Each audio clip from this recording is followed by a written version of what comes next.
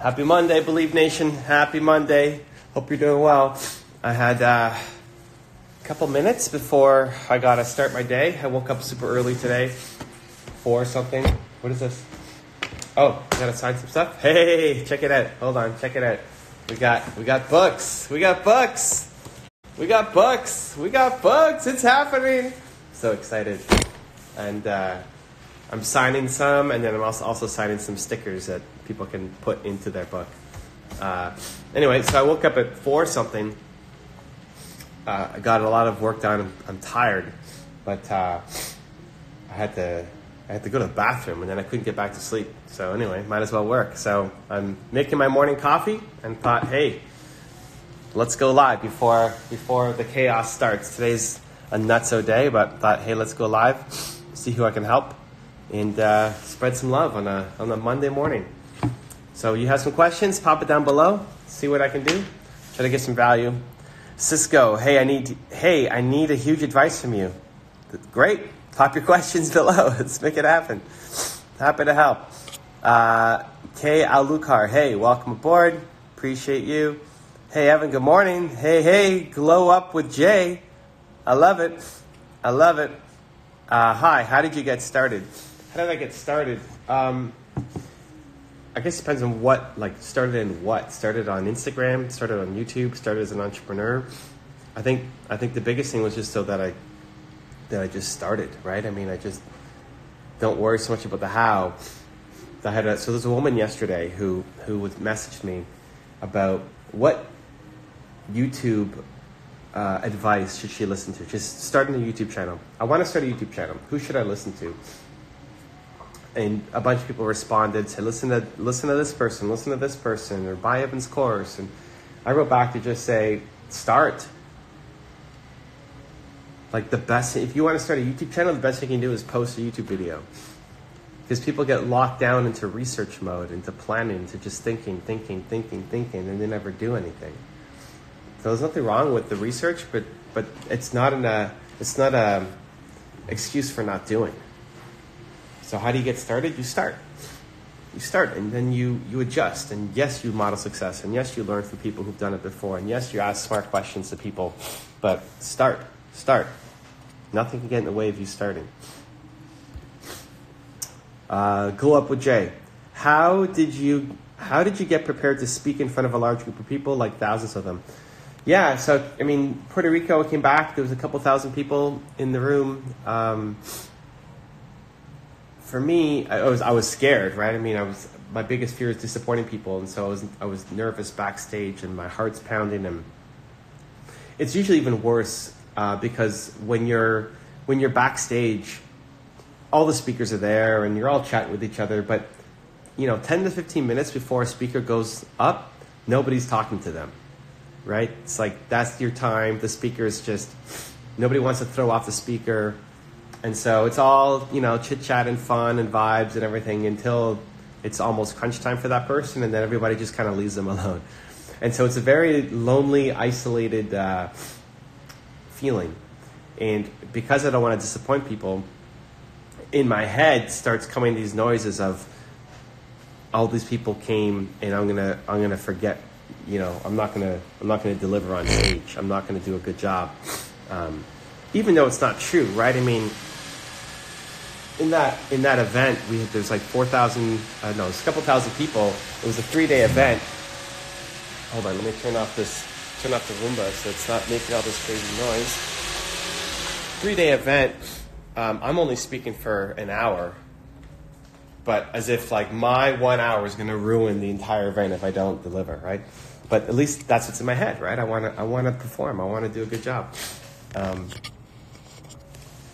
So I was nervous. I was scared. I forgot how I was going to open up. And the thing that saved me was I just look at the audience and I remember this isn't for me. This is for them, right? Don't be selfish.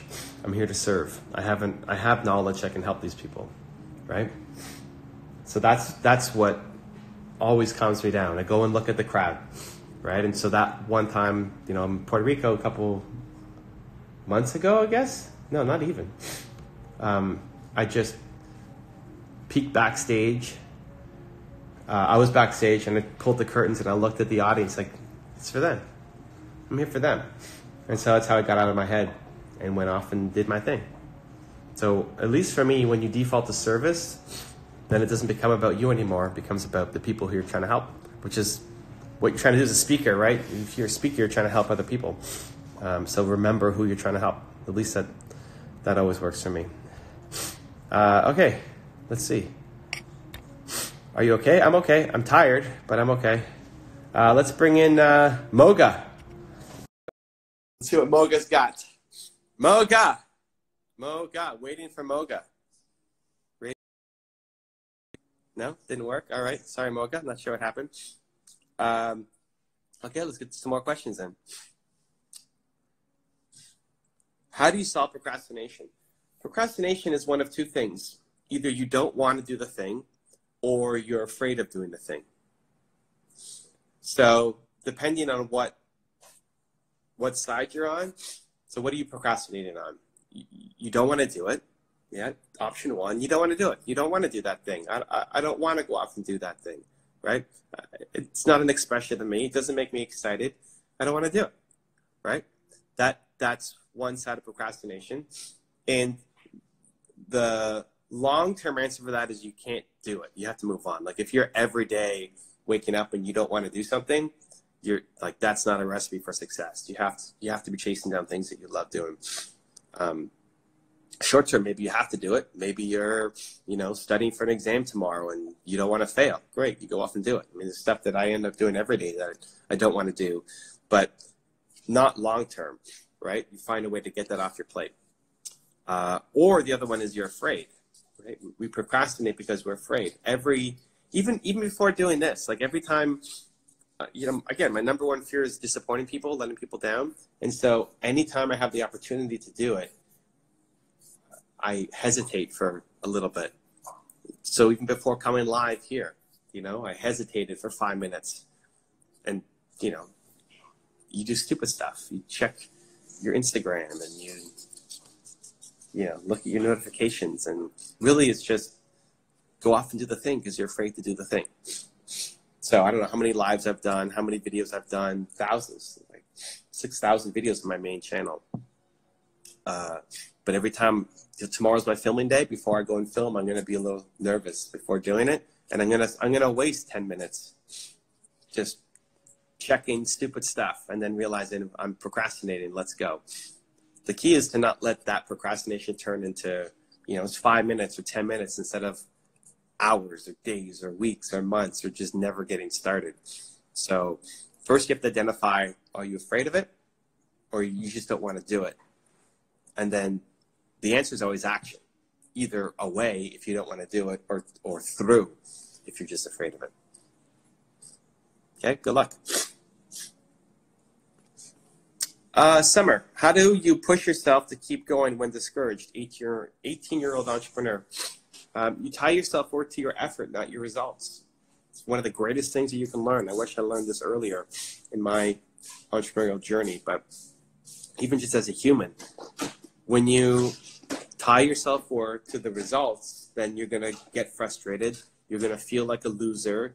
You're going to feel like you're worthless. You're going to feel like you want to quit when it's not working out because you're tying your happiness to getting a certain result. Instead, you flip it to say, I'm tying my self-worth to the effort. Did you try your hardest? Did you try your hardest every day? Because if you try your hardest every day, I guarantee you things are going to work out. And you'll feel a lot better about yourself, about where you're at. And you won't be as discouraged. So one of the things I recommend is every day you score yourself out of 10. How proud are you of the effort you put in today to chase down your goals and your dreams? How proud of you? How proud are you of it? And if you're constantly getting a 3 or 4 or 5, you gotta work harder. You know you're capable of more. You know you could have done more. So go off and do it. Be proud of your effort every day. That's when everything changes.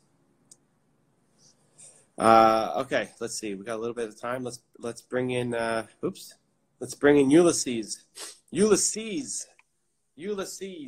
Let's bring him in. Let's see what Ulysses has for us.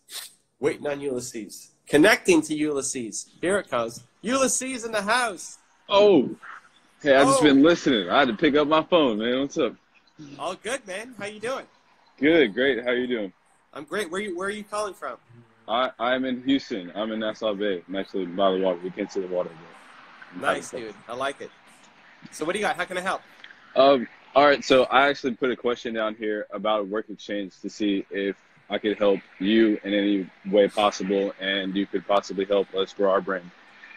You speak a lot about helping people just start on creating content, and we pretty much built a brand around helping people get that process started, whether it be equipment or advice. So if we could, sell your course, and I don't know, however we could possibly help you, or like me, myself, and our brand. I don't know. I'm just asking because this is a platform to ask. No, I love it. So listen, I love the intent. What you want to do is, for anybody who you're asking this of, you want to go off and try to find a way that you can help. Right. Because here's the thing, like, and this is a lot of young people come and say, hey, I'll work for you for free. I'll do anything you want. Like, I just want to be around, or I want to help, or I want a testimonial or something. But in asking that question, you're creating more work for the person. Because you already Right? probably have the plan. No, not necessarily, but like you're creating more in that question. Now I have to think of how you can help me, which creates more work for me. Understood. So what you should, and we could workshop it here while you're on the call. But if for anybody watching and for you for future strategies, you want to digest the person's content, have a sense of what they're doing and the kind of stuff they're putting out, and how you can help. So if you said, hey, Evan, here's what I do. I've noticed that you've done X, Y, Z. Like, if you help people, what do you help people do? You help people launch their social channels? What do you do? So I myself build brands. Like, I just help people build websites, brands, applications, and whatnot. But we built this brand because that's what we do. We build joint ventures with, whether it be investing or building a brand new brand or launching a product. That's what we enjoy doing. So here we are. if you're trying to help me, then you could say, hey, Evan, we build brands. You've done an okay job, but this part here sucks, man. And here's how to fix it. Yeah. Whether that's my website, whether that's my Instagram, whether you don't like my hoodies, like whatever. Right. And then you show me something better. Right? I mean, Yeah. it's pretty much as simple as that. There's a lot of people who will talk the game, but very few people actually do. So I had a guy reach out to say, hey, I can fix all your thumbnails. Like, okay, great. I've tried tons of thumbnails, but I'm happy to test yours against mine. Yeah. And then he went off and he designed 5 thumbnails for some of my videos, and I'm going to test them and see.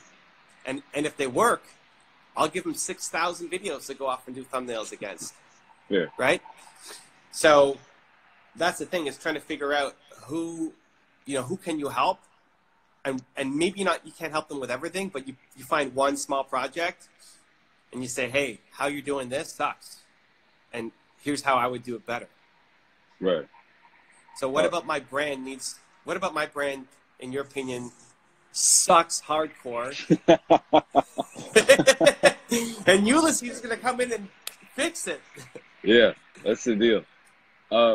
Man, I think you do an awesome job with your brand. I signed up for your emails just so I like to do this often. I'll sign up for people's email newsletters just to see what they do, because it's how you learn. Like, how do you convert more people?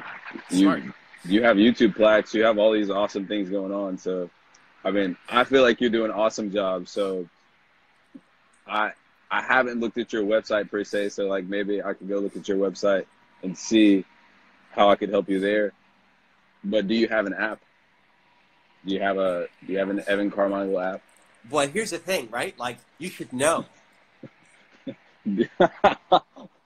Right?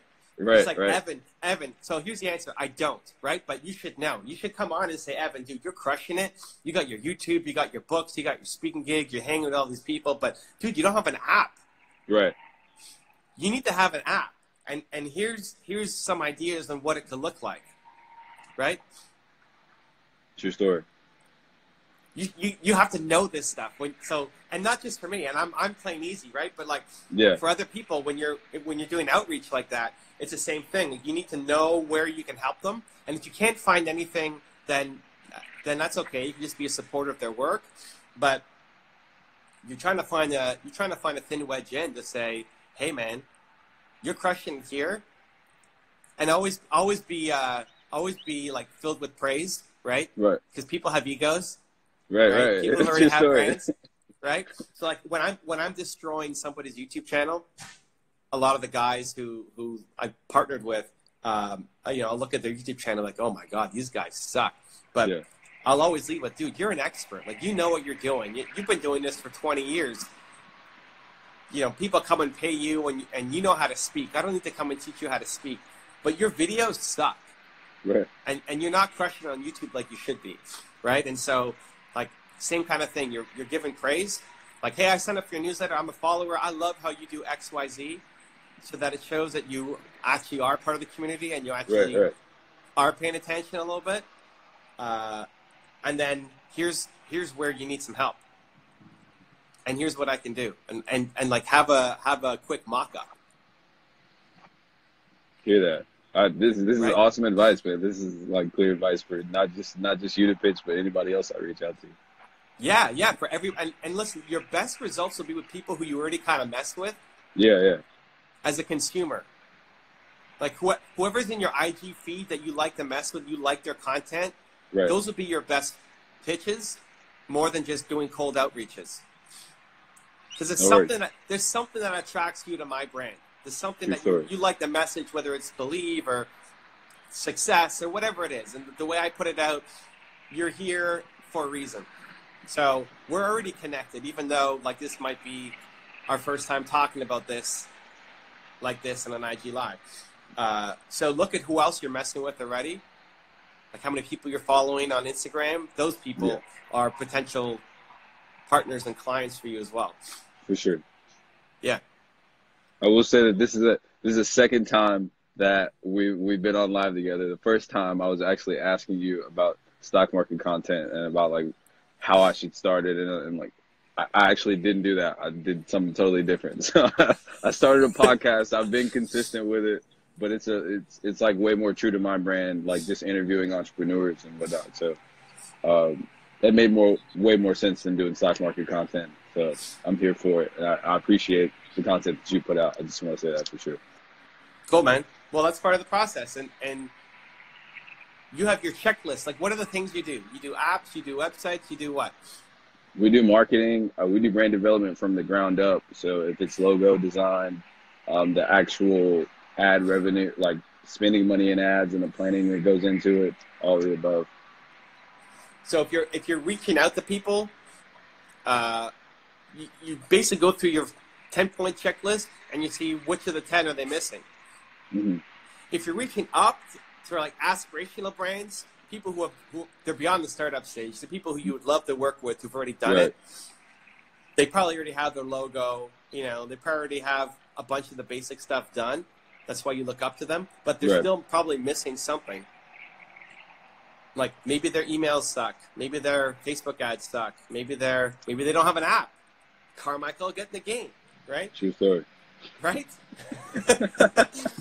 So you go through your list and then you say like, this is what I can help you with, and here's an example of how it fits into your brand, right? So if you're gonna build me an app, even the concept of pitch the app, what am I currently doing? Like, what am I talking about right now? I'm talking about my book. I'm talking about my YouTube channels, right? How does an app help me do that? Right? So that you're showcasing things, especially when somebody's in pitch mode and publicity mode on something. If you give them another way to be able to promote their stuff, they're way more likely to be receptive. True story. Right? If you show me an app that's based around my first book, I'm automatically less interested than if you do it around my second book. That makes sense. Yeah. Right? Like, if Built to Serve is on the cover of the app, and you want to build an app with like quotes or I don't know what's going to be in it, it's automatically more interesting because I'm in that mode right now. So for anybody who you're reaching out to, you can also then look at what are they currently marketing? What are they currently talking about? What's on their mind right now? Especially in the marketing world that you're living in, because people have these phases, right? If you're going to Gary Vee, he had his shoes and then he's got his wine, but now he's super quiet on that stuff. He hasn't talked about that in a while. So don't come pitch an app about wine or shoes. He's moved on. He's talking about other stuff right now, right? Yeah. So anybody who's trying to promote something, it's like, what do they most care about right now? What are they talking about right now? And then in your matrix of the 10 things you offer, how can you help fill the gap? For sure. Yeah, man. Yeah, man. That's fucking awesome advice, man. This is Monday. This is this is Monday. It's how we do, man. Yeah. I appreciate this, man. This is a good word. I'm gonna move forward this whole week on reaching out correctly, man. Cool, man. Good luck. Don't be surprised if you get an app pitch. Make it happen, and I hope you get better results than the advice he gave you about stock market videos that then you never took. Hey, I'm still probably not gonna make those, man. All good, dude. All good. All right. I appreciate it, man. Have a good one. Good luck, man. Much love. Ulysses in the house. Anyway, awesome. That's how you do it, guys. That's how you do it. I think you confused the life out of him. No, man. No. That's exactly what he needed. That's exactly what he needed. He knows what he needs to do. He's got it. I actually went slower to break it down for everybody watching and on the replay, but he got it. He got it in the first 5 minutes of that call. He got it. He knows what he's doing. He's gonna make it happen. I'm pumped. Okay, let's get to a couple more. Let's get to a couple more text questions. What do we got?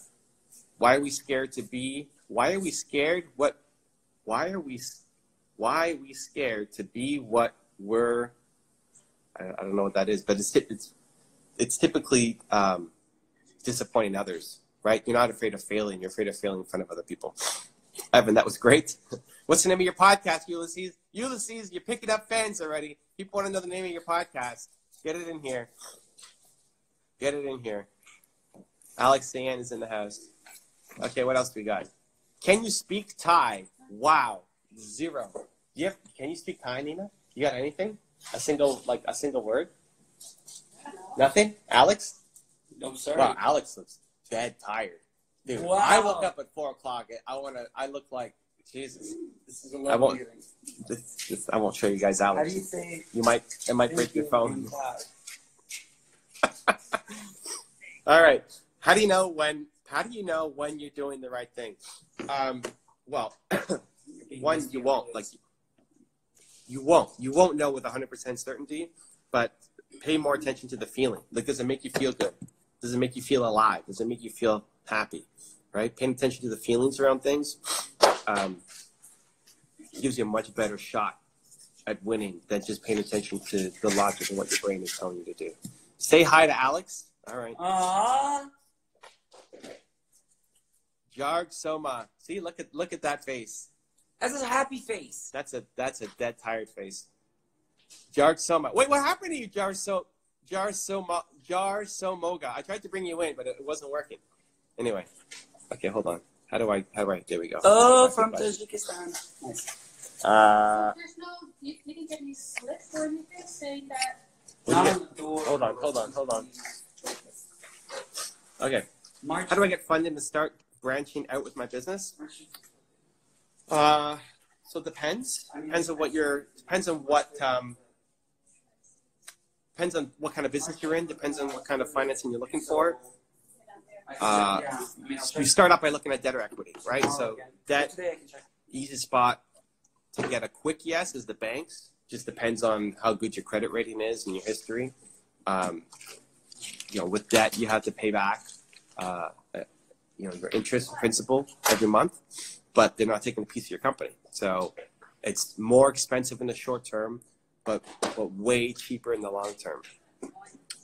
Equity, you find typically an angel investor, depends on the kind of business you have, but typically an angel investor, they give you money, they take a piece of your company. You want to find somebody who's in your area, somebody local. Angels don't like to have to, usually it's like 4-hour drive window. If nobody's going to invest from across the country. So somebody who is close to you, 4 hours distance, and has experience in the area You want smart money, not dumb money, not just money from they call it dentists or doctors with disposable income, DDIs. You don't want that. You want somebody who's going to actually give you guidance, give you support, give you connections, who understands your business. And if you're going to go the equity way, pick your partner really carefully, because it's like getting married. You're going to be stuck with this person. So make sure it's somebody that you want to spend the rest of your business life with. Guys, I got to run. Thank you for the love. Appreciate you. We'll do it again tonight. Maybe I'll do IG Live, but it's definitely going Twitch, 6:30 Eastern if you want to join in. Otherwise, we'll do IG Live tomorrow. Appreciate you. Happy Monday. Continue to believe, and I'll see you soon.